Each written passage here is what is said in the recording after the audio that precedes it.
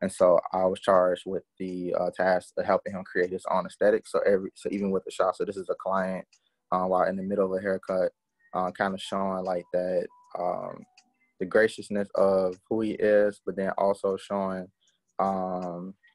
the I don't know why that popped up. But just showing just the luxury style of that. And so even from the style, the way the pictures are edited was very intentional to mirror the particular brand. And so the particular barbershop was called Gold Coast Barbershop.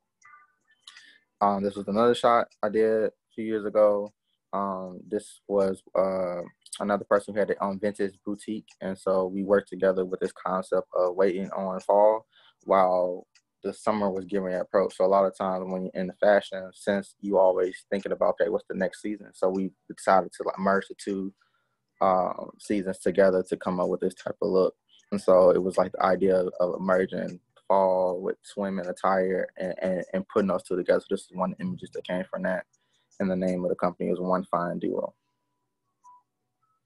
I also like doing portraits and headshots in the corporal sense. So this is just one of those shots. This was just more of the artistic kind of expression. I also work with other artists, is helping them doing their having images that they can kind of paint off of, so doing like reference type photography. And so in this, like I was work with the artists hand in hand, kind of with poses and stuff like that. So then in turn, they would have pictures that they would in return turn into like actual paintings. And so, and then while doing it, I also have the opportunity to take those same images and create my own type of artistic shots, you know, playing with the different colors and doing like moody type images as well. This is another image from that same sense. And so like looking at showing these pictures and continuously pushing this narrative of people of color, of getting the viewer to start thinking, okay, cool, what is going on with this picture? What are some things that we can start thinking about? What is he thinking about? What is this moment like? Why is there choice of color and stuff like that?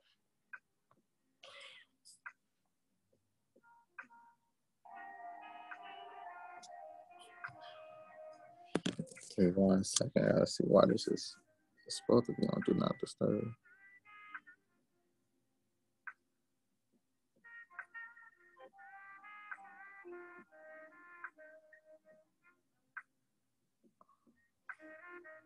Sorry.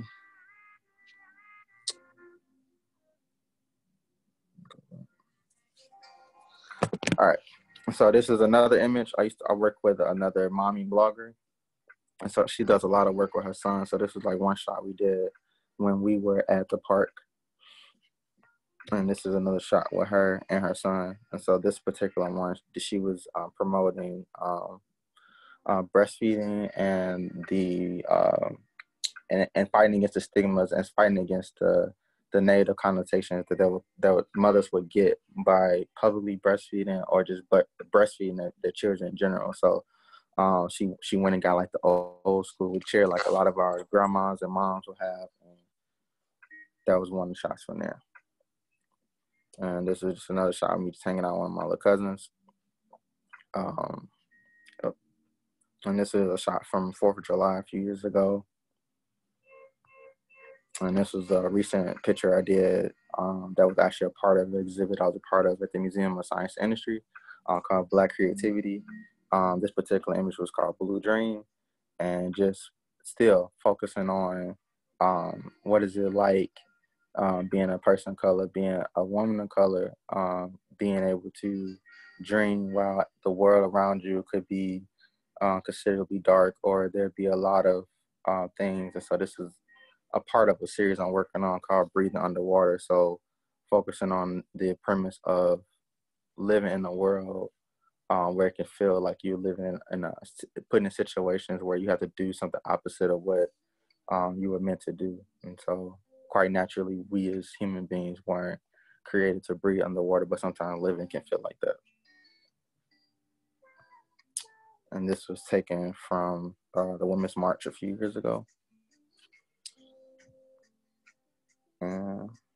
Cool. Anybody have any questions so far?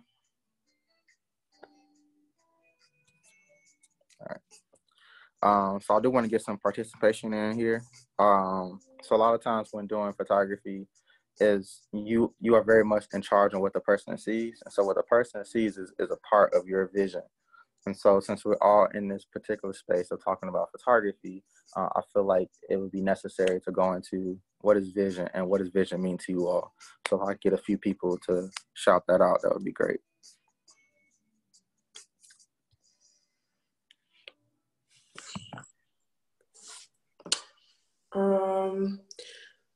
Okay, vision to me is kind of like, I can just give an example.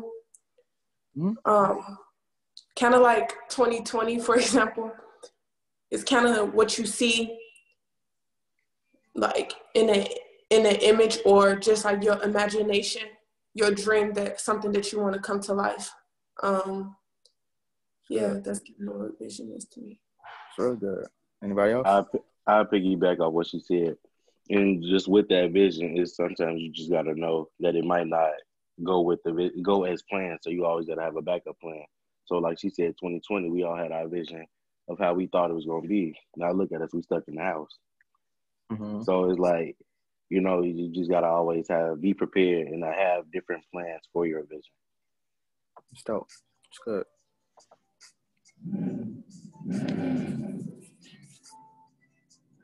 That's it. Everybody good? All right, cool.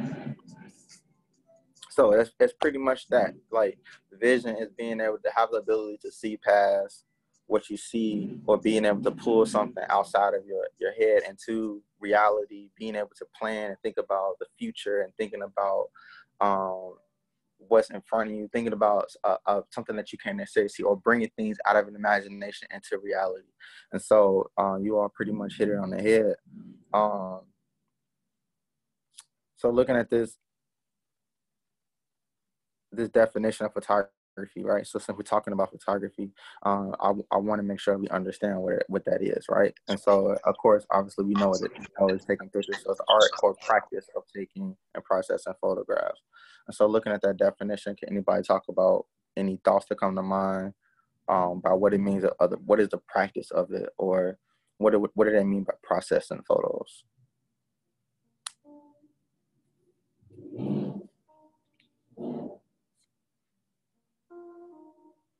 For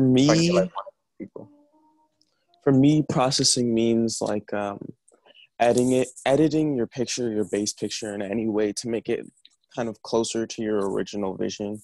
Because part of photography is knowing that you're not always, or you're not ever really going to get exactly what you wanted, but like being able to try and get as close to that as possible, can be assisted by other means. Good. To me, photography is like capturing the moment, right?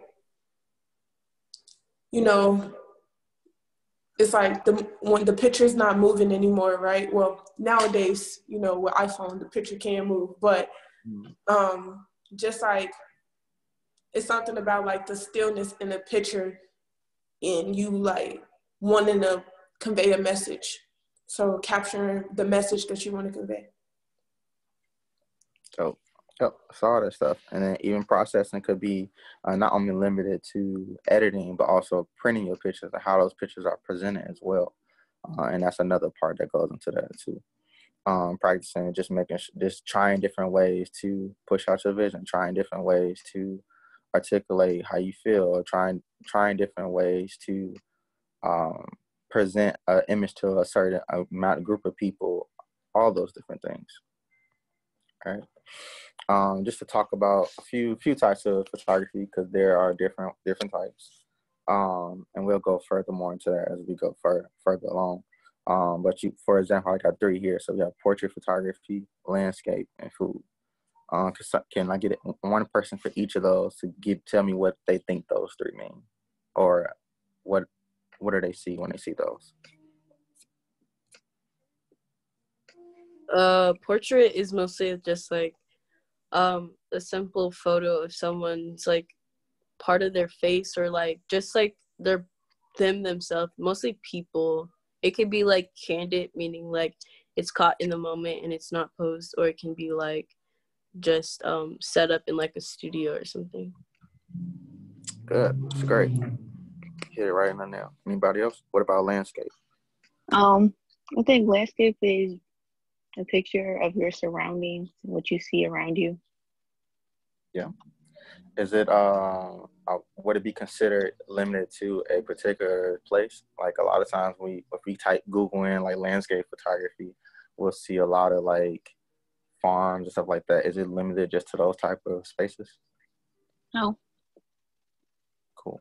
What are some examples of some other landscapes that you think that we could capture or that people would capture that would be considered landscape photography? The city, forest. Oh, good.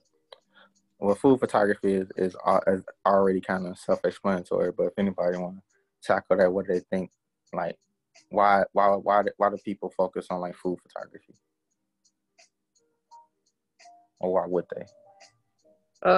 Food has like, in most places, food has like a culture. So like by capturing food, you can like tell different stories about your environment. And yeah. Yep. Good. So I have those three because I feel like since we all stuck in the house, those are some of the main three things that we can tap into. Whereas like, you know, if we're not at home by ourselves, we can take pictures of different people. Of course, we all in some type of environment, so there's some type of landscape. And while we in the house, most of us probably doing nothing but eating anyways. So, you know, that could be some ways, some things that we can dive into. Yeah. So let me go further along. See what else we got. All right. So, when I'm teaching photography and when I'm going into photography, I only really ask for three things. All right. You have a camera, whether it's a physical camera or in this case, an iPhone, cell phone with a camera, good attitude, and a little imagination. A lot of times when I'm doing creative things, and what I mean by good attitude, like some people get frustrated because some people may not consider themselves as being creative, or they may look at something like, man, that don't make sense.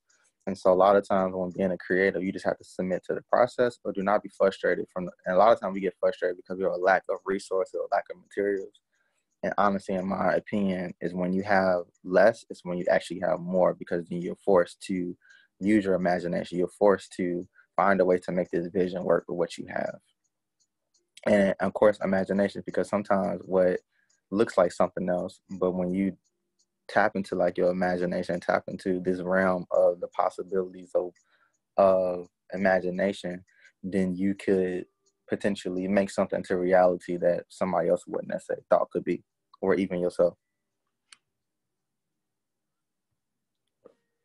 All right. So you'll be surprised with what you can come up with just a cell phone and a few apps. All right. Three apps that I used over time is Lightroom, Visco, Snapseed. And Common Ground, I've been focusing mostly on Lightroom because I love the freedom that it has, and it doesn't allow you're not cornered to only just focus on filters. It challenges you to start off from scratch and make something uniquely your own. All right. So just piggyback off the thing I just said, your cell phone, Lightroom app, an open mind, so imagination, good attitude, all those things. All right. So going back to what I was saying before, the reason of why I shoot, why I take pictures. So shooting for me, when I started thinking about photography and started thinking about that term, I instantly started thinking about one of the things that I would constantly hear growing up on the south side of Chicago is when you hear shooting, you always connotate that with a gun. And so and then also on the other spectrum, when photographers, we always talk about, man, we going out shooting, we going like this. I'm like, cool, that's dope. And so now I get to use the same term to fight against the things that I want to eliminate and to fight against and bring positivity and light into communities and just life in general. And I feel like that's my way to give out back into the world. And so I remember one day I was walking around the house and I found these two shells. And I'm like, cool. And when I saw them, it kind of just had me thinking. And in my mind, I'm trying to picture the environment of why these were used and what is the story behind this. And so I took them and I brought them in my house, and now they sit on my desk, and I use those as a reminder. This is why I shoot. I'm shooting because I want to provide a way that people can have another outlet to express themselves, but also an outlet to change the narrative that we not all holding guns and shooting. We can take the narrative back and use our cameras to do the same thing. And cell phones with cameras is no different. All right. And just that. So I always challenge people to have a why, or to come up with a why. Why, even if your why is just as simple as I just want to be creative, or I just want to try to see something different than what I see. It's a purpose behind what are you doing. Anybody can just take a picture, but when you go in there with some type of intent, then that challenges you to really dive in, to really get into that purpose, to get into that process of photography, and then making that art form something that you can uniquely call your own. All right. I'm going to show you all a project that I did that was solely an iPhone project. A lot of people didn't know that was an iPhone project, but I literally did everything in the house. And so when I talk about photography and talking about using creativity and art as a way to process your emotions and a way to process, using it as a way of an outlet, that's what this was for me. Just a little backstory. This project was a project when I lost my grandmother a few years ago, and I used this project I was doing during my grieving process. And one day I was just kind of going through the crib, and I was just like, man, it's these flowers. And it all started off with that, and I just started pulling things that I had all within my house.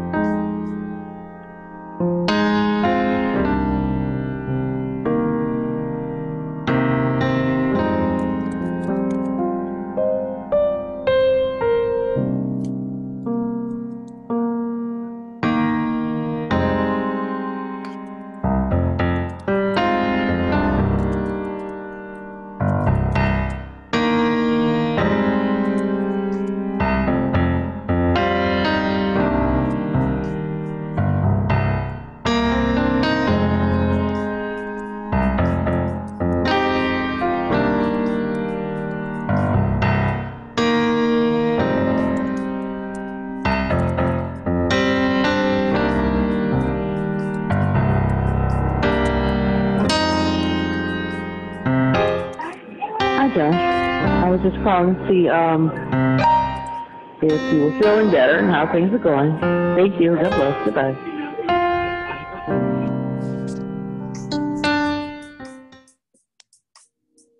So anybody got any thoughts, questions before I move on?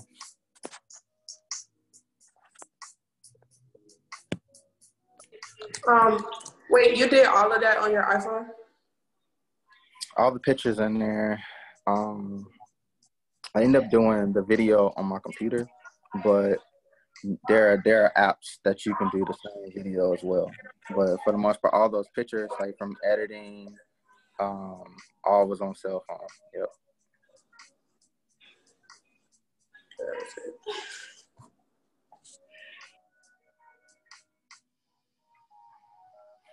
Any other thoughts?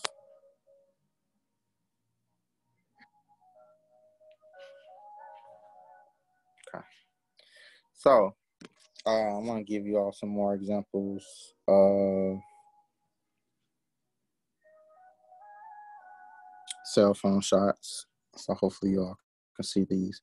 And so, like I said, like now when I used to like walk around like downtown and all those different spots, because I'm not sure like where you all are location wise, but just to give you like a possibility and just to open you up to what's possible with cell phone photography. And every shot was edited and shot on the iPhone. All right.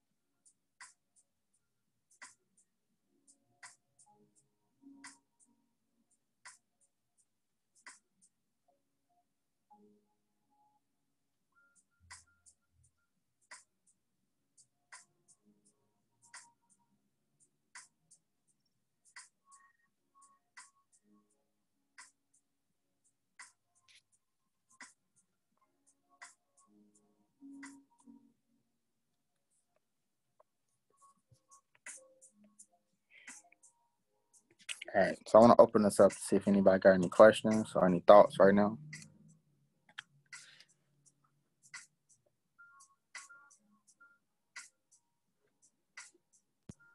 I really like all of those photos. They're really dope. But like I wanted to know, like I saw like there was a constant theme with your editing, and I wanted to know like how you like created that or developed that. Cool. Yeah, and I'm actually going to do a little demo too at the end of this. So I'm going to go through these slides real quick, and then I'm going to show you all demo. But yeah, so I use different things, like whether it was Visco or Lightroom. So a lot of times when I first started like shooting and started taking pictures, I was really obsessed with like this like moody type film type look. And so what happens?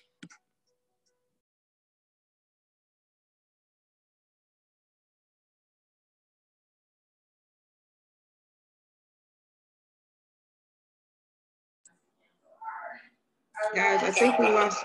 Did we lose Josh? Looks like we did. I think we lost looks Josh. like we did. Give him a second to come back in. It happened before. So how are you guys liking it so far while we're waiting on him? It's good. It's good. I'm gonna ask him, like, I really want to learn how to take photography for clothes, because sometimes I pay people to do my photography, but it can get really expensive. So like I kind of want to learn myself. Yep. Save your money. Learn all the trades. Good idea. Anybody else? How y'all feeling about this so far? Josh is back.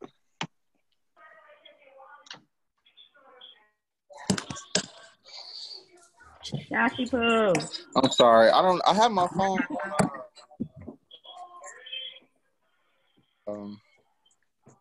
on Do Not Disturb, but it's still stuff coming through. Is everybody else still here? I didn't see anything while we were. Did y'all see anything? Yeah, I had a call that came through, and I don't know why it still came through. Okay. But it's on. But I'm sorry. Let me go back to the slide.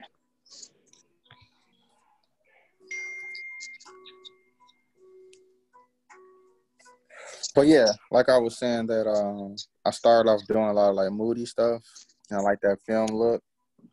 So I would add like a lot of what you call like fades and all that, like fade and a lot of contrast of my photos to make them a little bit more dark and kind of moody.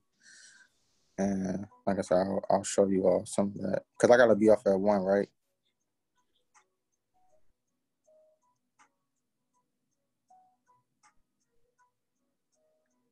Bianca? Sorry. Since you started a little late, there is a cushion, so you have a little bit more time. So I wouldn't say go past 1:30, though. At the latest, not. That works. Thank you. Okay. Share the screen again.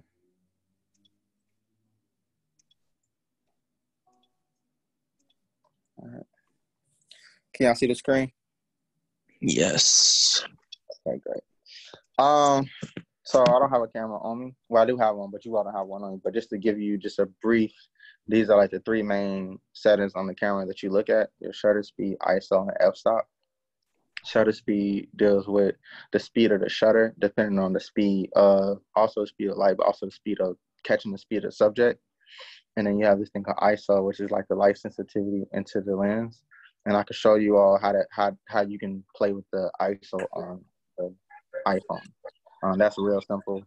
And then f-stop that also deals with how much light information comes to the lens. And so that also in return show what's in focus and what's not. And a lot of times when you have that number being the smallest number, that means that's the most light. But it also means that whatever in the forefront, that's what's going to focus on, and that's what's going to blur itself out. And I can show you that little briefly when we go into the app. And one of the cool things about Lightroom is that app allows you to be able to tap into those settings in your camera that you wouldn't necessarily be able to tap into otherwise. And so we'll probably go into that another day just to give you all how to play with all that. All right. So when taking photos, there are. So I'm not huge on technical stuff, but I think it's cool just to kind of get an idea of what you're doing when you're taking pictures, so you can be like, cool. It just kind of, because when you're taking pictures, you want to be able to start challenging yourself to have different perspectives and different angles and doing different things. I think somebody forgot to mute their phone. And so we're gonna go over some of these, and I got some examples. So we're just gonna go through them real quick, so we can spend more time going into the demo, and then I can kind of like converse back and forth doing those. All right. So you have rule of thirds. Basically, this competition. For some of you all who already started off with me, we already went through some of these, so I don't want to spend a whole lot of time. I just want to kind of get your mind thinking about different stuff while you going out taking pictures this weekend, while we are at home. All right. So this composition technique that breaks down your frame into 9 even squares, and it concentrates on keeping your subject outside of the center square to keep your viewer's eye moving around the composition. So basically what that means is that you are intentionally taking a picture that would make the viewer shift their eye to a certain side of the frame. Typically, it's mostly left or right, okay? And so you have this example. This would be a cool example of rule of thirds. And typically, you see a lot of rule of thirds when at advertisements, all right? And so when you have an advertiser, most times you might have a subject over on the one side, and then over and maybe in this section, so where they may have like some type of text or maybe like a logo somewhere over here. And so basically what happens is you shift, so as soon as you look at the image, your eye should immediately go over to the right because I intentionally framed it that way. And so let's say if I was using it for like an advertisement, then I could put the text over here. And so this is what you would call negative space. Negative space in a picture or even a painting is a space and a piece and of whatever you're working with where there's nothing there. So they would call that negative space. And the negative space is either it can be left as is, or you can fill it in with something else like type, a logo. Typically that's pretty much what they normally leave there, or even some type of graphic or something like that. All right. Symmetry. We've all taken math, we've all taken geometry. Symmetry is one of the cool things about photography because when you are taking pictures, you have your frame, right? And so you have this square. So just think about a square and you're dividing it literally down the middle. And so when we're taking pictures, we're doing that same exact thing. We're taking something and literally imagine there's a square and imagine our subject in the middle and splitting it down so you have equal parts on each side. And so I have an example I'll show you, but let's go to the definition real quick. Refers to a line that splits an object in half, and both sides of the object in the mirror are an exact mirror of each image of each other. And then this object is said to be symmetrical, right? So even on both sides. And then the line splits symmetrical is called the line of symmetry. All right. So this is an image you all probably saw on my other website. So this would be a symmetrical image, right? Although the tree is not on both sides, what we're focusing on is the rim. And so if you have your imaginary line, right? So if you have your imaginary line will go here. And so then you will see on the left and the right, you should be able to see an even amount of space on both sides. And sometimes it may be a little shifted over, but for the most part, your subject is focused on one image being split down the middle, and you kind of imagine that line. One of the cool things about a lot of cameras that we have, they have a grid, so then you can kind of see where in that image, where it would fit down the middle. So you might have, so it would just fit down the middle. Does anybody have any, at any point, if anybody have any questions, just shout out or let Bianca know, and then I'll stop. I have a question. Yeah. I wanted to learn how to take photography for my clothes because, So, like, does that apply to clothing? It can. So what I would say as far as like, so there's a lot of cool things you can do with clothing. And maybe we can touch on that. I might be able to touch on that today a little bit.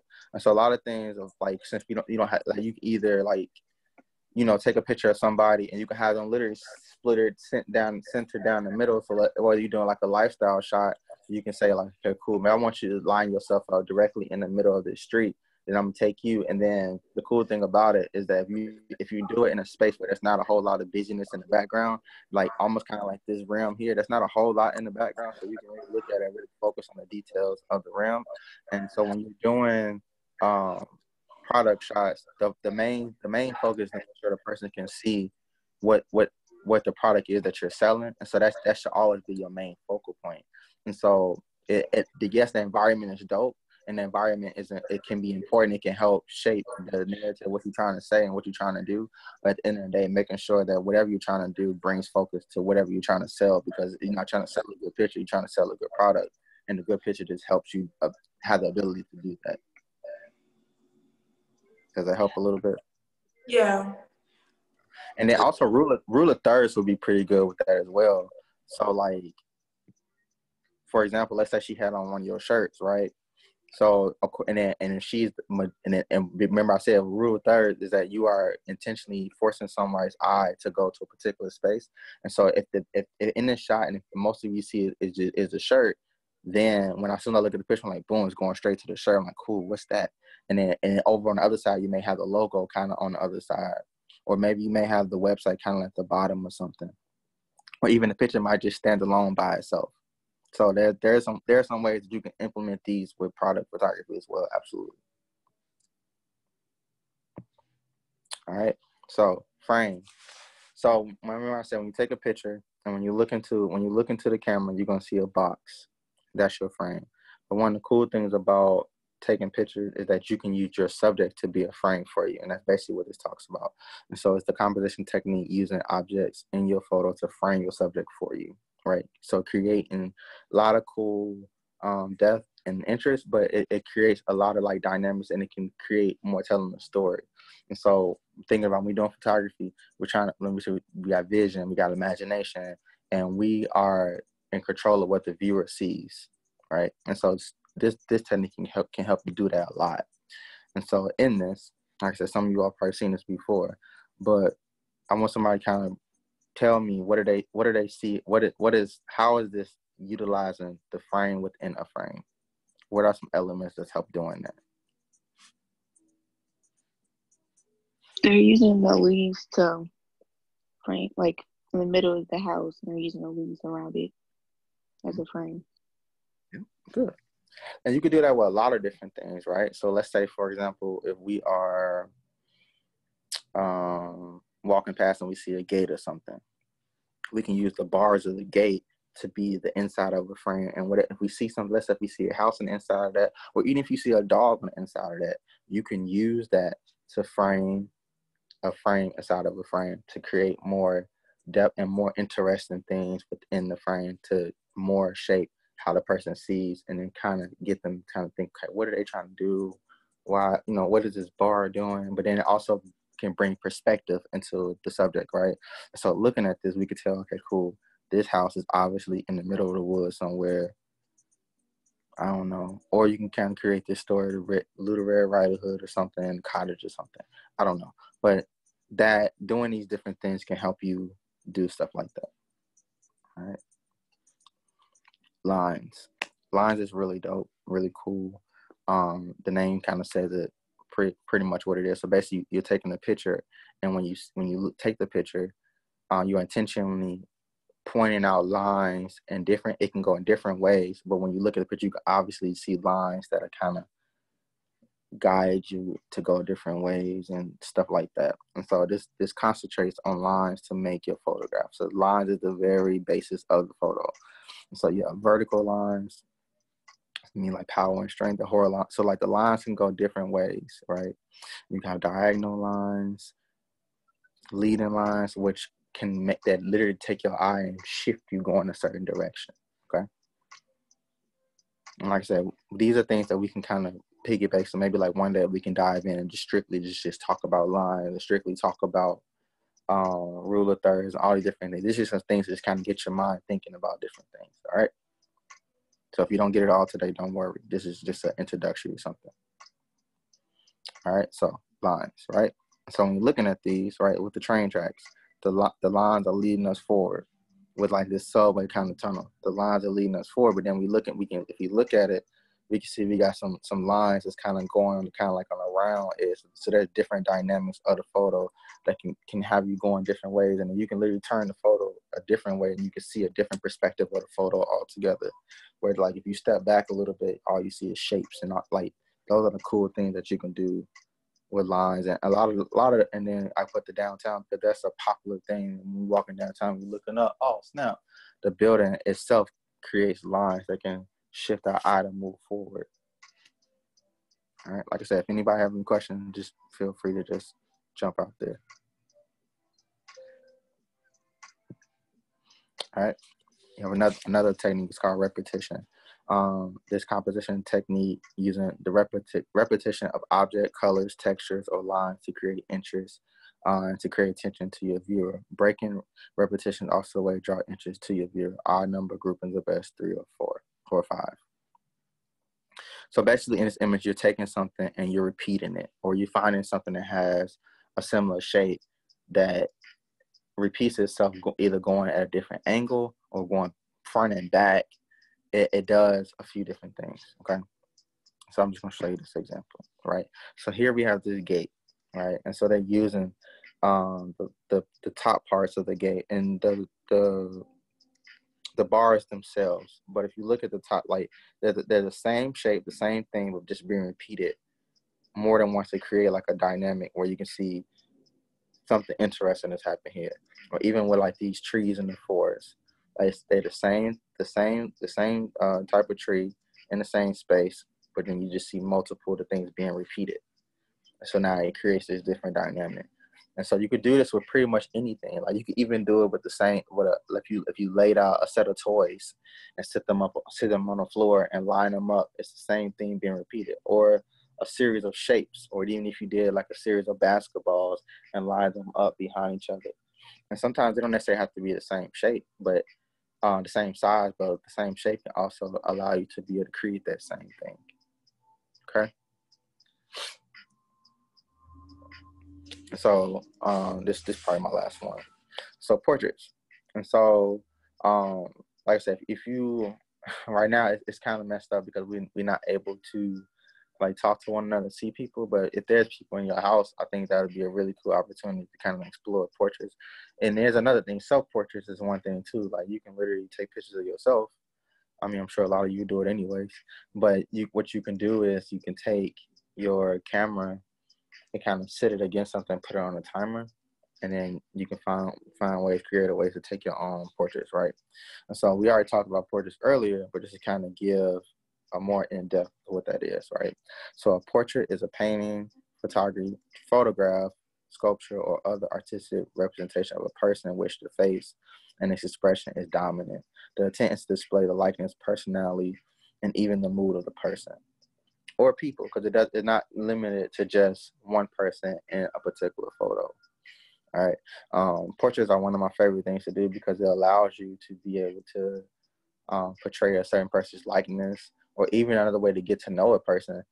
So then what the viewer doesn't see is the conversation you are having with the person behind the scenes, to be able to portray a certain part about this person, to when somebody sees the final picture, they can look and say, man, I don't know what it is about this person, but something interesting about this person, or I like something about this person, or man, this photo is just really striking because of the way, the angle and the way, like, and it's just a really cool way to interact with people and a way to just have fun with photography. Everybody good so far?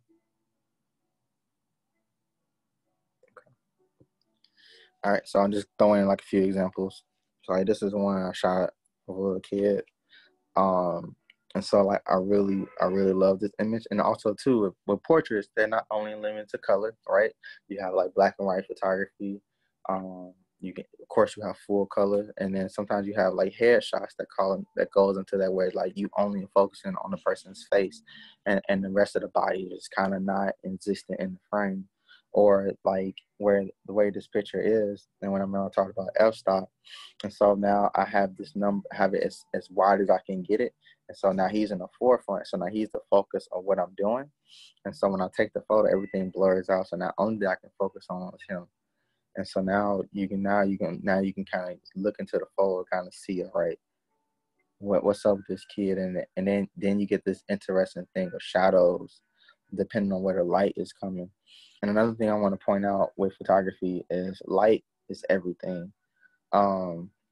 that doesn't necessarily mean that you need to have like a whole bunch of set up a light, but without no type of light, then you're not able to, then there's nothing for the photo to kind of work off of. So I would challenge you when you taking pictures to be creative with the light that comes in from the house. Like natural light to me is my favorite. And this was shot up like natural light because he's sitting by a window. So the light that's sitting on his right side is coming from the window that's in front of him. And then the shadows because because the light is hitting that, and so the light obviously can't wrap around his face, so then you get to drop a shadow that comes off on his left side, and that also creates for an interesting photo. And so, I would challenge you all to play with natural light, and play with different times of the day produces different light as well. In the morning, you get what's called magic hour, so that's around sunrise, and as the day progresses, you will notice that the light outside gets brighter because the sun is going higher and higher. By noon, the sun is at its highest point. And then it's the reversal effect towards the later of the day. So as it gets later, the sun gets lower, lower, lower. Then you get back to this other magic hours time, which is sunset. So sunrise and sunset is like your magic hour. They call it the magic hour because there's something beautiful that happens when the sun comes up. And when it hits like the cloud and lights, you get all these different like pastel like colors. And then, but it's not, because it's not super bright, you can get a really amazing photo. So I would challenge you to try to take some pictures around those times, and I promise you'll get some nice shots.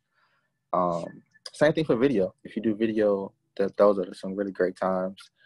Cloudy days are great too, because what that does is the sun creates a natural diffusion that you would get when you are in. That's why when you in studio, you see like they have like these lights and they have these like white sheet things over them. That's to help diffuse the light so it's not super harsh. What happens is when you are shooting on a cloudy day, the clouds come up as a natural diffusion, and you get like those are some really great shots. A lot of shots that you were seeing that were, let me see if I have an example. I mean, that would be considered like a cloudy shot. And so the sun is not super bright, and it diffuses the light good enough so I can get like this nice, cool type of texture. And you can make it warm too in the editing process if that's what you like. One of my purposes, I like to shoot mostly cool type shots, right? So it's the same mom from earlier.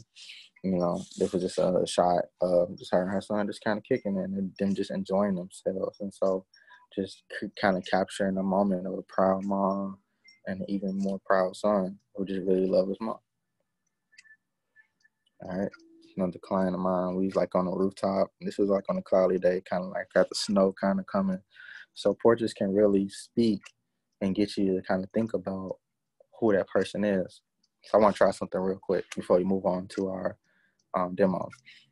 Looking at this picture, what do you guys think that he does for a living? If I can get like two people. I know who that is. I know.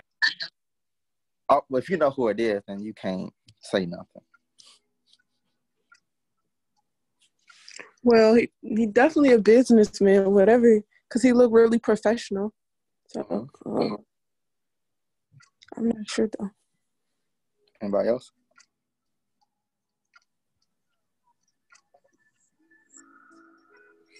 I need one more person.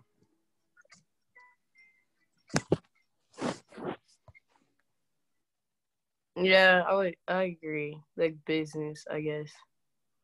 Cool. I don't know. Yeah. Maybe a teacher. I don't know. Teacher. Dope. Cool. So I like to do that when I show those pictures. And sometimes I ask those like immediately while I'm showing the pictures, because one of the things I want you to point out that you all did was that none of you all said nothing negative about the person, right? And so the power of photos and the power of portrait photography is just that you have the power and to portray somebody in a particular likeness. And then it gets the person thinking like, cool, what does this person actually does? And so you are right. He is a business person, among other things, serial entrepreneur, motivational speaker, all those great things. But one of the cool things I love about photography is that I can help make somebody look important or feel like there's some type of value to their lives. And that's the beautiful thing. Like he could very much so not have been any of those things, but with the right outfit in the right shot, the possibility of limitless of who he is and who he could be. And so that's one thing when we're doing portrait photography is thinking about like, cool, I have the responsibility of making sure that this person comes out the best way possible. All right, cool. So, anybody got any questions so far before we move on to the next thing?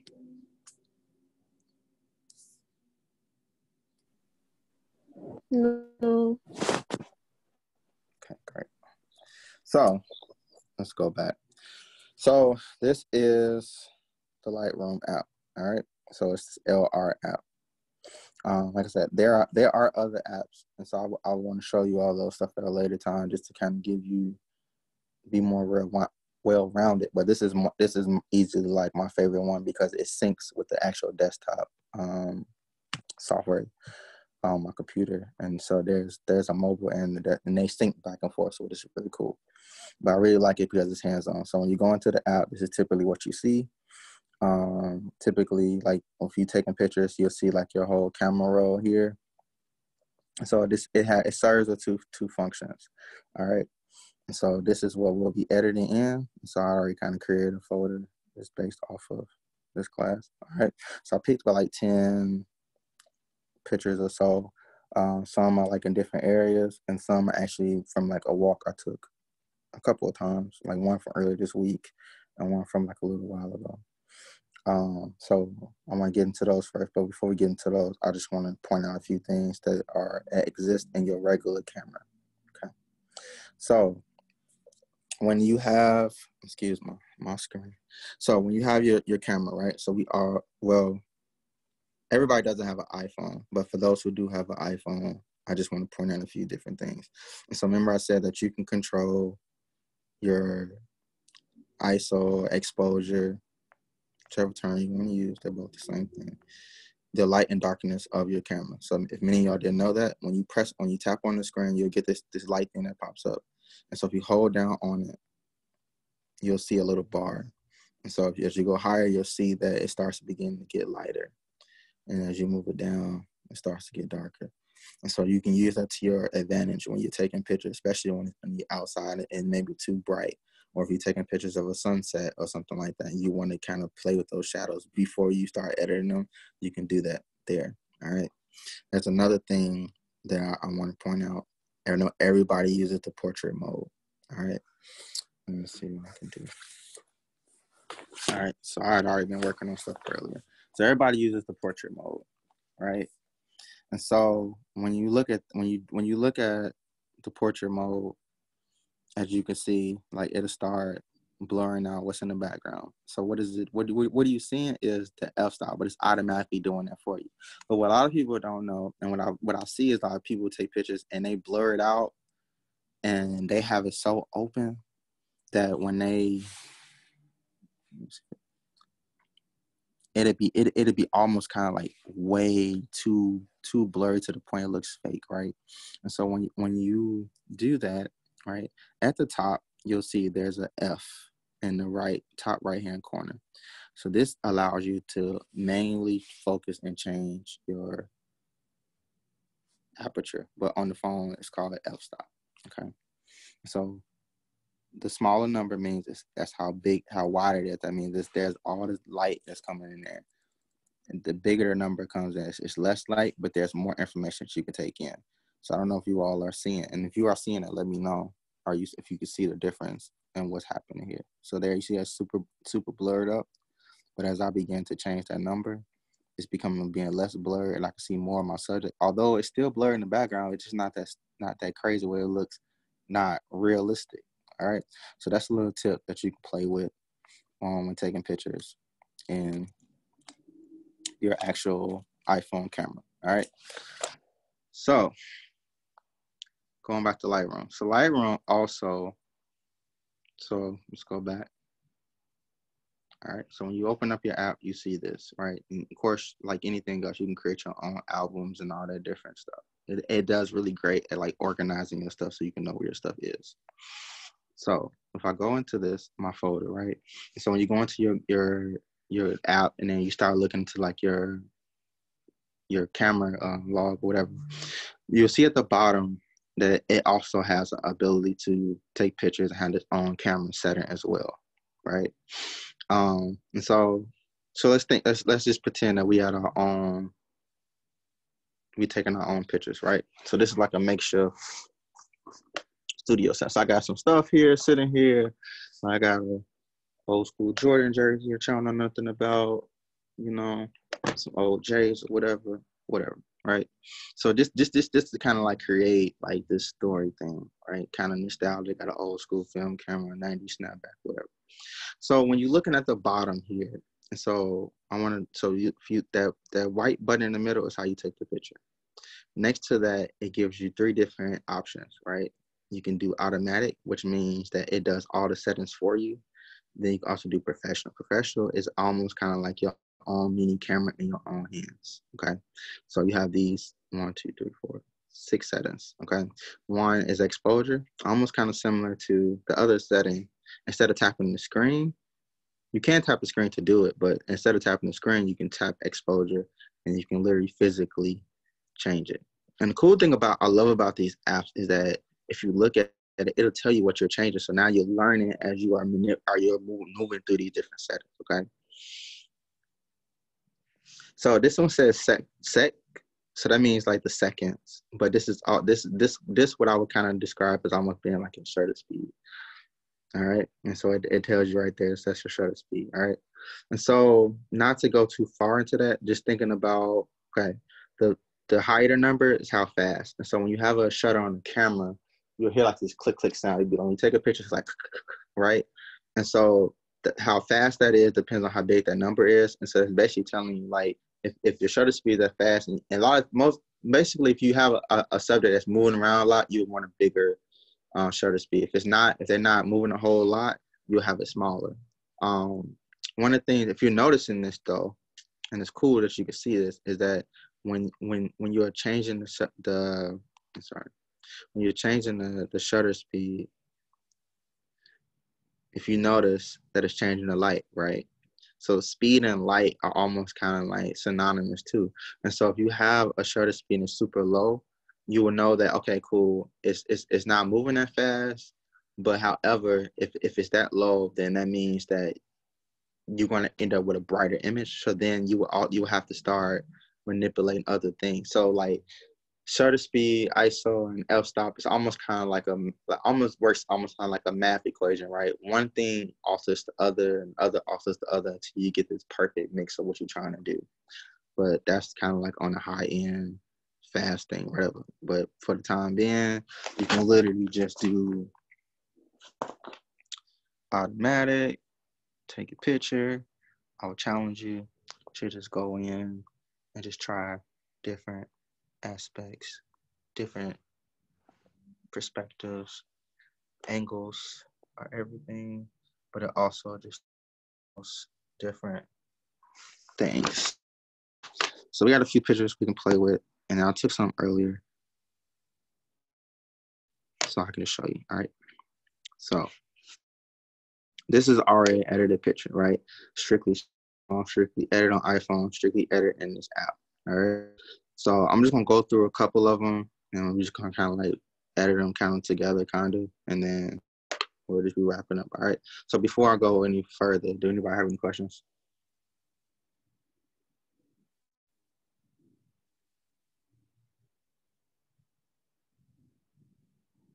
Does anything not make sense? Anybody confused about anything?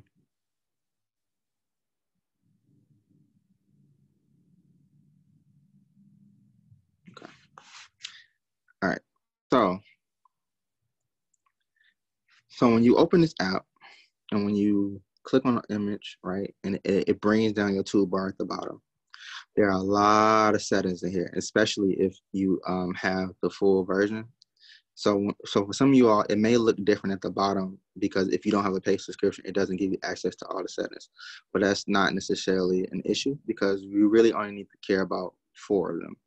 So the 4 are light, color, effects, and detail. Those are the main ones that I use, and those are the main ones that I particularly stay in, right? So one of the cool things I like about this, if you hold down the image, it'll show you how it looks beforehand, right?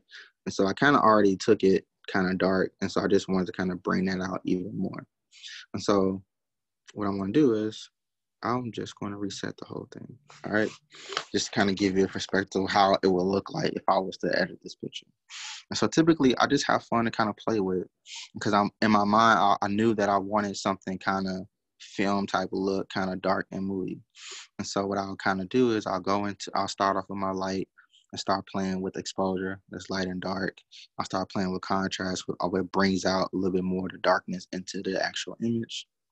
And then I'll start playing with highlights. Highlights is basically kind of like just thinking about the brighter side of the image, the colors that kind of sit on the top, and then you have shadows, the image just kind of like sit on the bottom. So like when you are, let's say you are looking at, let's say you're standing in front of a light, right? And the light that hits you on the top of your skin, that'd be the highlights, and the shadow that kind of cast off from the light is the shadow. All right. So, and then you got your whites. So whites just mean any type of whiteness that's in the image. It will enhance it or decrease it depending on what you choose to do. And then you have your blacks. So your blacks mean that any of the darkness or the blacks in the image, you can, like I said, you can open it up to brighten it up to reveal more of that other black sides of the image, or you can kind of bring it out and get rid of it altogether. Okay. So what I want, like I said, I wanted more of a film type of look, right? So I may bring this down to be a little bit more dark because I really love like silhouettes and stuff, right? So just to give you a perspective, that's how it looked before. That's where we at now. And so, and it don't really take a whole lot. Like I said, that's where the imagination comes in. So like you have an idea in your head. The thing is like when you're editing is that like you are trying to mimic what's in your head to the actual image, right? So I don't really, I want to bring that up because I want to see more of the colors and all that stuff. I think I'm cool with that. There's another setting in here. It's called the curve. So when you see, so one of the things I love about Lightroom is like when I first started off doing these images and doing stuff like that, I loved a lot of the filters that had this little film thing. I'm like, man, it would be great if I could figure out how to do it myself. So I figured out that it's the curve that does that. So to start off, I'll probably like put a dot in the middle, and because basically what you do is you'll bring this up and you'll start seeing like the film. You'll get like this faded look. So it's kind of like that film. If you do it the opposite direction, you'll just get more of a darker type of image. But I was going more for like a film type of look. And so you just kind of play with it. And so these are also a range of highlights, midtones, and I can't remember what the top one was. But it helps you get like that film type of look, or to make it more of a contrasty, more of a bolder type of thing, depending on the type of image that you have. They don't always work for everything. All right. And so we did messed around with light. So let's go over to the color. Okay. Temperature just means cool or warm. Cool, and it's cool. Everything is kind of color coded, so it can give you an idea of what you're doing, right? And so when you mess with the temperature, you can either make something more of the cooler tone, where that gives you a lot of like blues, right? And then the warmer, your yellows, your oranges, you can make it more of a warm image. So I'm more of a cool type of person, so I'm doing it that way.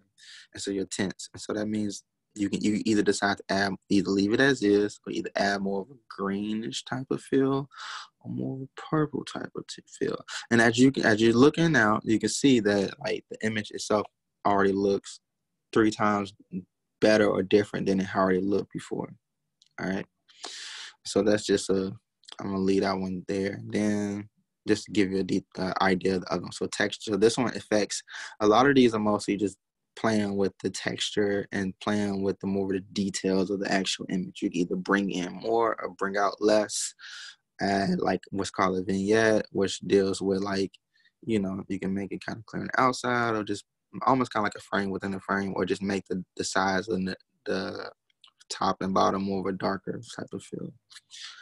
And so like there are tons of things to play with. Like we don't have a whole lot of time to go into them, but I just want to kind of give you like an introduction, just show you what's possible with these apps, and show you what's possible on the cell phone. All right. So we kind of touch those, and then so just to give you an idea what clarity does, you might not be able to see it, but basically what it does is it brings in more detail into the image. All right. And let's see. Anybody got any questions before I go further?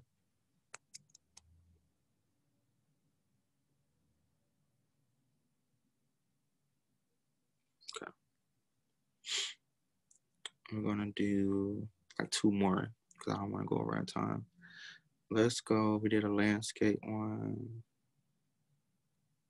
Here, I'm gonna show this little quick snippet real quick. So basically, what I know, like I said, some of y'all took class with me before, and I love construction paper because I like construction paper because there's a lot of variety and a lot of things that you can do with it.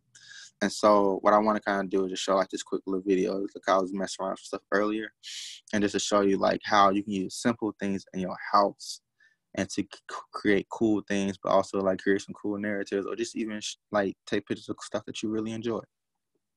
All right. So in this video, right, as you can see, I got a piece of construction paper, a little tape, whatever. It's been used or whatever. So now I'm taking the shoes and kind of like laying them out, playing around with how I want them to kind of look, the orientation of them, all that stuff, right? As you can see, like the shoes are pretty worn, right? I've had them for a while. But that's kind of how I like them, right? So I'm just playing around, seeing how I want them to look into my shot, all right? And so in the video, you'll see that I'm actually going to like take pictures while I'm doing it, just to give you an idea, like I'm actually taking the pictures. You know, and as you see, like I'm going in closer, right? I'm getting more perspective of the image, and then you see less of the background, more of the construction paper. So now the construction paper acts like a backdrop. Okay. Cool. So now, so this is, right? So that's one of the images, okay? And so I went in and I edited those images, right? And so that went from this to that. And so this is the original of that particular image. And so somebody asked me earlier, how do you get like those type of like moody type of like images, right? So what I want to do is I'm gonna edit this one. All right. So it's those, and in that you can literally do all that in those four ones, right? So light, color, effects, and detail. So I want to play with. So I like my stuff more kind of on the dark end. So I'm gonna bring down the exposure a little bit, and I may want to increase the contrast. I want to bring out those blacks. I may want less of a highlight because I just really want to make this really a dark image. I may want more of a shadow. Let's see, do I want the lights? I'm gonna take the whites out as well. And then I'm gonna increase my blacks on. So right now you can already kind of see I've made the image like dramatically more darker. All right. So I'm gonna move on to my next one.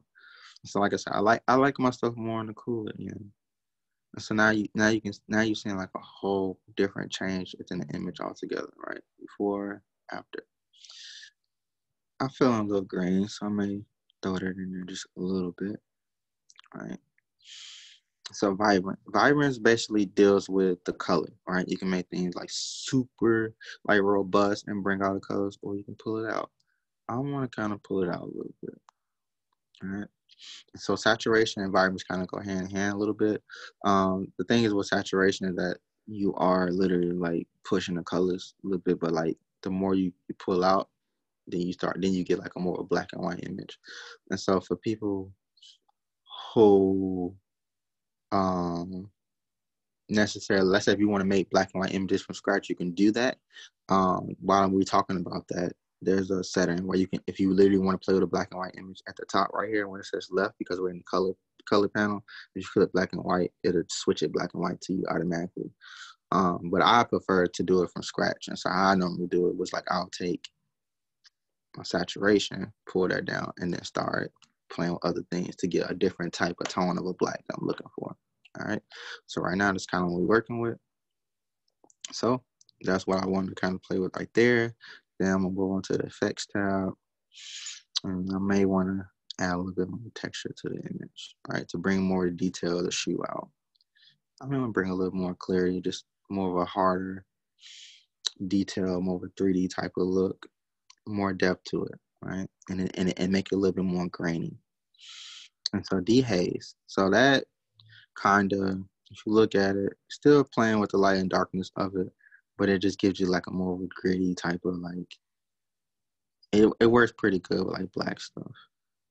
And you could see it with a lot of different images, but for right now, I want to kind of make these more of a darker black. All right, so that's before, it's after. All right. I'm definitely going to add a vignette, but I want it more on the black side. So that's before. That's where we are currently. So the midpoint just means in the middle. So once I already added a vignette, as you can see, what it does is kind of like plays towards the middle. See like how close, how far do you want that to be black on the edges? I don't want that close in the middle. So, but what I wanted to do, and one of the cool things also I want to point out is that if you look at the yellow, right? The cool thing about this app, it allows you to isolate colors. Okay, so if you click, let's go back. So if you go to the color tab and go to the mix at the top, it has a range of colors. And so whatever colors that's in the actual image, you can personally manipulate those, right? What I want to play with is the yellow. Maybe I don't want them super yellow. Maybe I do want them super yellow. Maybe I want them like that fire type of look. Or maybe I don't want them as yellow like that. I can literally go in. Remember, saturation pushes the color further, or it takes it out completely and starts makes it more of a kind of black and white type of feel. And so in this case, if I pull it out, because of how dark the image is, it can almost give it back close to like almost like how that original white was. It just looked kind of dirty, but gritty. But it's kind of what I was looking for. All right. And so I want to play with the luminous. So as you can see, it's either darker. I kind of like it just makes it more of a brighter, kind of glowy type of feel. So I want to pull that out more. All right. And then I may want to play with the reds too. So you can play with the hue or you play with saturation. Like I said, you can either leave it in, pull it out. But of course, I want to still make it look like the actual shoe. You know, almost like on some game day type stuff, or like a something I've had for a while that I care for. All right. And so detail, that just means that like the sharpening, you can make it more of a detail. So I'll probably do that. And then there's other stuff. But like, I just recommend like people to go in and just start playing with different things. But these are the 4 main ones that I would focus on. And then you have noise reduction, which basically means like most times, let's say if you take an image and it's real grainy or there's like it's not clear, you can pull this out and it'll start smoothing it out. The thing about it is that if you pull it up too far, you can't really tell with this image you might be able to. And then also too, like if you zoom into a picture, like sometimes these phones can like give you some excellent like detail. But let me see if I can show you what happens when you smooth it. So if you look at that, and if I pull it out, you'll see that I don't know if you see it, but if you can see it gets smooth. And then if I come out, it just gives it more like a smooth type. I don't want, because it started looking fake, so I don't want to pull it out too much, maybe just a little bit. All right. So. Hey, Josh, I hate to interrupt you, but we're about 5 minutes to 1:30. So yeah, I'm about to. Perfect. Okay. Yep. So we're gonna wrap up there. I hope this stuff was helpful, and I guess we can use this last 5 minutes for any quick questions that anybody may have.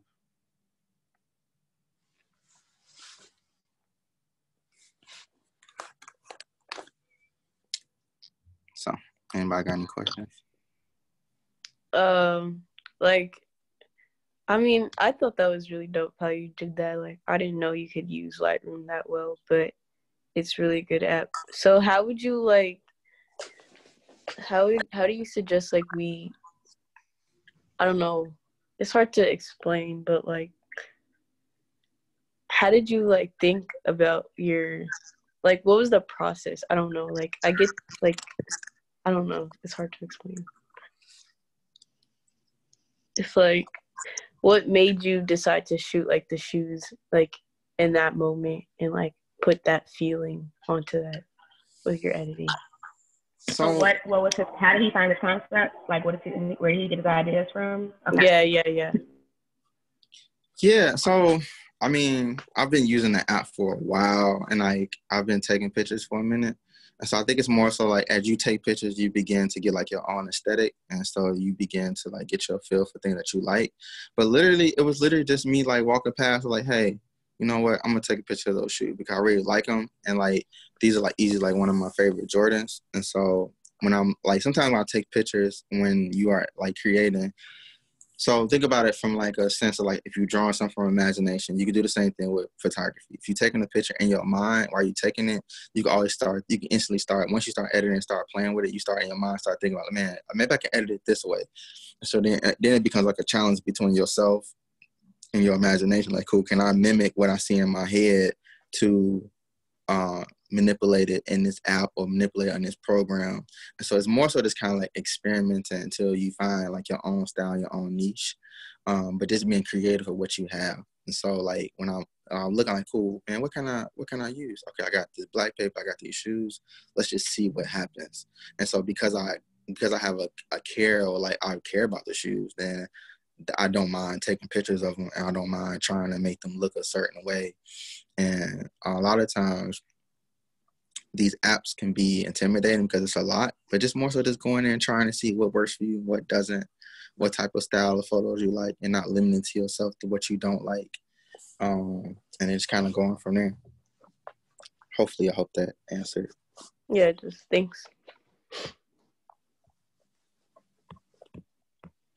Anybody else? We got like 2 minutes. I was gonna say like just kind of pertaining to me a little bit, in clothing, like what are some techniques that you use to kind of make something stand out more without completely changing, like for example, when they get it in the package, I don't want them to be like, wait, this was dark pink on the picture, but now it's like light pink, you know what I'm saying? So like without changing. Yeah. So with product photography, you have to be very careful. So I would recommend trying to take the picture as close to the actual image it is possible. And so that may require, like, you may not be manipulating the colors at all, because then it shifts directly from how it actually looks. And so you may want to catch it as natural as possible. If anything, you may add a little bit more like clarity, or like just to add like a little bit more detail texture wise. But as far as like color wise, I would be very careful in touching them colors, because to your point, like you don't want nobody to get something like, hey, like that's neon pink in the picture and you send me something that's coral or something like that, or like then that can set you up. So I would be very careful in that. But then like taking stuff in like natural light will help out a lot, especially since like, if you're at home, like get you a big old piece of like a white paper or something like that and sit it outside and put your stuff on top of that. Or maybe wait until a cloudy day and take them. It's many things you can do, but I would be very careful editing wise, playing with the colors for sure. Okay. All right, so thank you all. It is 1:30. I'm so excited. This is our first class, y'all. We are trying to figure out how to adjust with everything that is happening. We definitely want to make sure you guys are supported. I know some of y'all really just have schoolwork and then that's it. You don't get to do anything else at home. So please know that we have only a couple of things happening this weekend, but we are looking to offer you a lot more. I know Josh is going to make this a series, and maybe take a walk outside and take a picture, and that becomes a project or something. I know he's working on some things, and we'll have some other things in play. So because you participated in this, you get points. You get points for participating, and then sometimes if you just want to be a viewer, you can get a point for that. But what also happens is Ms. Bianca is about to send out a text so that we can continue to figure out how to grow this program. We need you guys to help let us know what you thought of this program. So once you get the link from Ms. Bianca, please fill it out, and then you'll be entered into the raffle. So the raffle we were talking about can be prizes. We're always thinking up things, but prizes, gift cards. The big thing is going to be on Sunday. We are going to select maybe a family or two to offer dinner, right? So help you and your mom and your dads out and not having to keep figuring out what to eat. We'll either Uber Eats or Grubhub or Postmate you guys something to eat, depending on if your name is full, and just for you and your whole family to just relax and enjoy. Okay. All right, I'm gonna go back on mute. If y'all could, Josh, you got anything else you need to say before we close? Yeah, I'm gonna if y'all could send them my email, and like I said, y'all got any pictures that y'all are working on, feel free to send them. I would love to look at them, and you know, yeah. So I think my email was jtaylorcgf@gmail.com. Yeah. I would love to see like what y'all work on. I'll add it to the text too. Yeah. If y'all got any other questions outside of that, yeah, just feel free to hit me up, and I would love to help out in any way as possible. Well, I'm looking forward to seeing like what you all create in your time isolation. Cool. All right, great. Thank you, guys. Y'all enjoy the rest of your day. If you're coming on for Miss Andre, he's doing a hip-hop spoken word poetry slam at about 2 o'clock, so that link will be sent out in a little bit as well, okay? All right. Okay. All right. Thank you. See you later. Bye.